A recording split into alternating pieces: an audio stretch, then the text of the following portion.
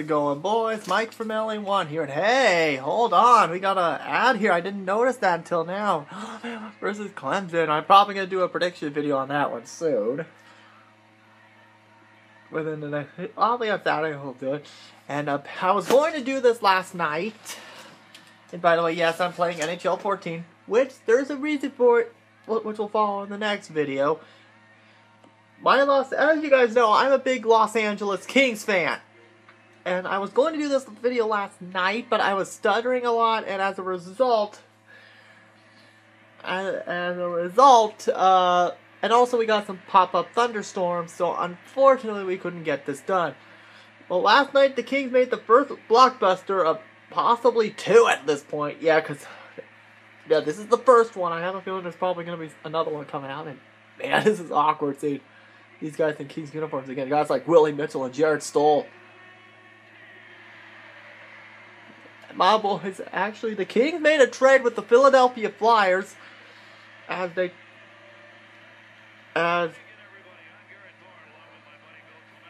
Kings acquired Vincent Lacavalier and Luke Schenn from the Flyers in exchange for Jordan Wheel and a third-round draft pick for this year's draft. And speaking of awkward players, Mike Richards, who signed with the Washington Capitals to join Justin Williams, who's ironically heading back to Los Angeles for the first time since he left, which is a real shame, because Justin was a great King, and I do believe his number 14 is due to be retired in the Raptors very soon, when he retires.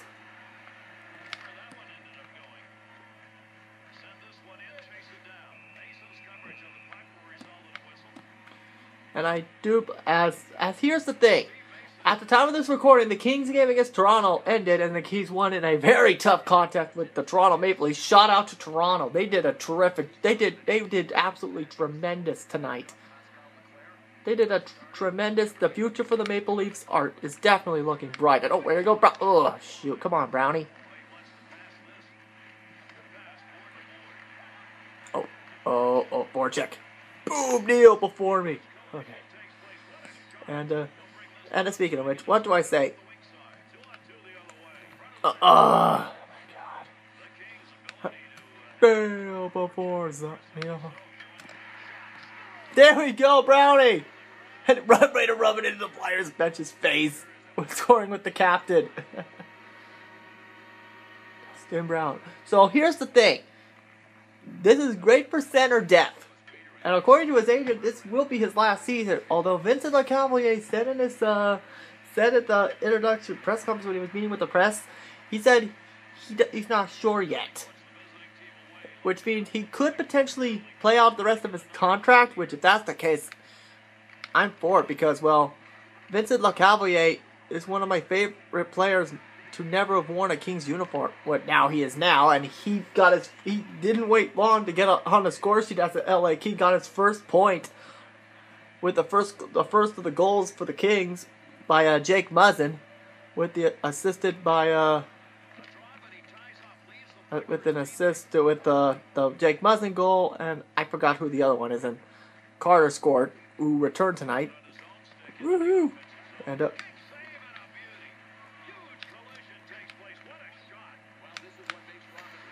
oh ho ho! Yeah, baby.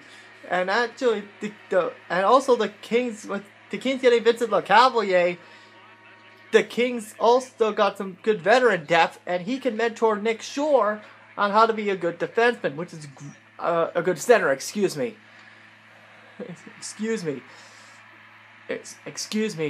Sorry. Yeah, Vincent Lacavalier has that good veteran depth, and he definitely earned his stripes tonight as an LA King tonight.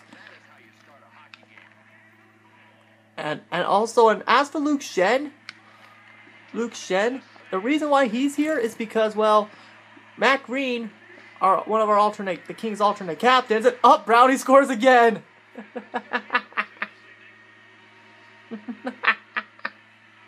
Captain Brownie with Green and Mitchell. Oh man.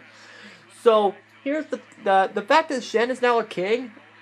It all comes full circle, since the Kings drafted his brother Braden, and we gave him up with the Mike Richards trade, which, come to look of it, was a steep price, but it was worth it. And although the one thing I regret about that trade is the fact that Wayne Simmons was involved, which is a shame because I really like him. I still like him to this day.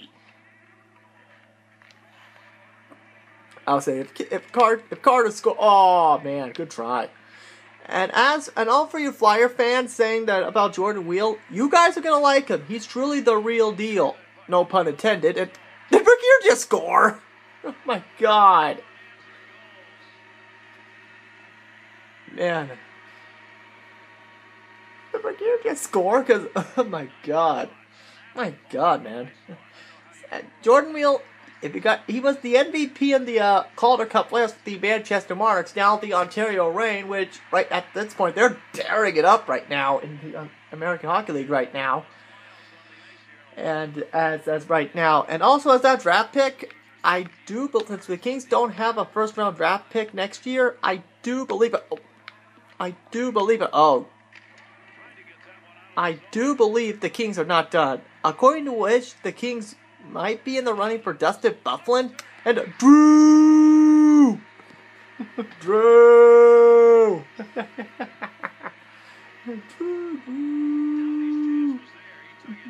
And Jonathan Quick got an assist. And also, I do believe, actually, the Kings are, that it's the future for the Kings organization is in great hands. So Wheel is a bit of a huge loss, but the Kings, let's not forget, the Kings have one of the best farm systems in the National Hockey League right now, with guys like Adrian Kempa and Alexander Zykov waiting to get the call up. And if that's not crazy enough, and Carter, he scores! My god, this is getting ridiculous.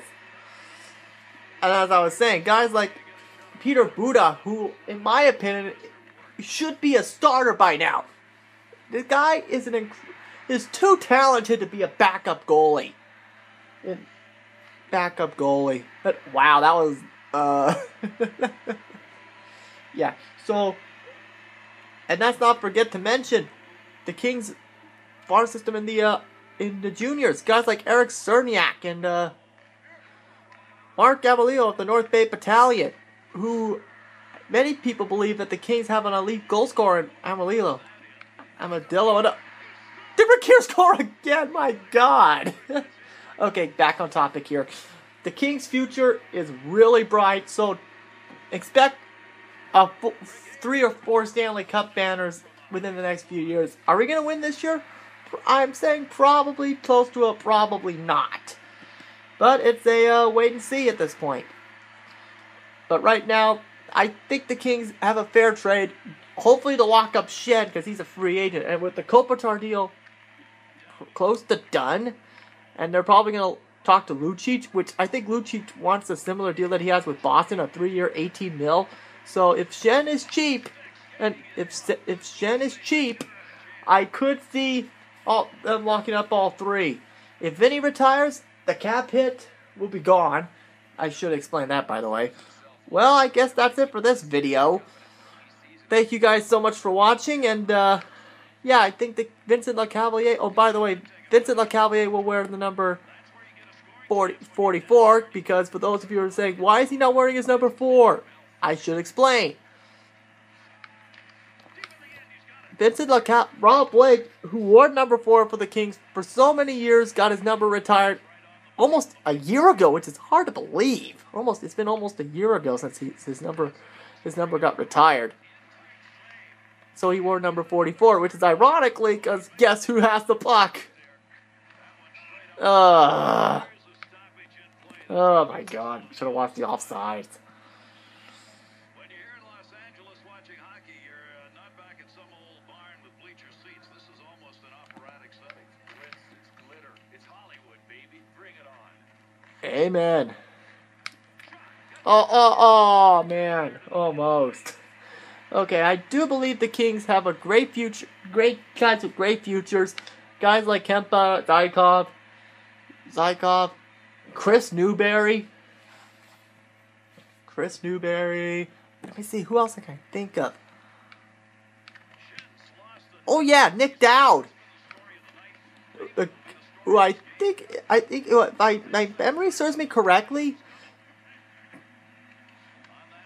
if my memory serves me correctly, I think his father he's related to Jim Dowd somehow, I do believe. And yet he's from Huntsville, Alabama for some reason. I do not know why. And also the Kings have 2 international prospects from Russia right now. And I can't pronounce their names, so because I'm not going to say it because, well, for one thing, I'm probably going to butcher it. So, and they also have, and also those people say, oh, there's domestic violence. Oh, it's just Voilov and or Charniak with the Manchester Monarchs. So, yeah, what are you going to do? And hold on, one more chip for the road. And Alec Dillon, who's with the Edmonton Oil Kings, even though he's having some growing pains, I do believe he could be a Rolling Star of the Year. Well, that's it from this video, guys. I finally got to stop talking about this. Now, you guys are probably wondering, why am I playing back NHL 14? You're going to find out in the next video. Thanks for watching, guys.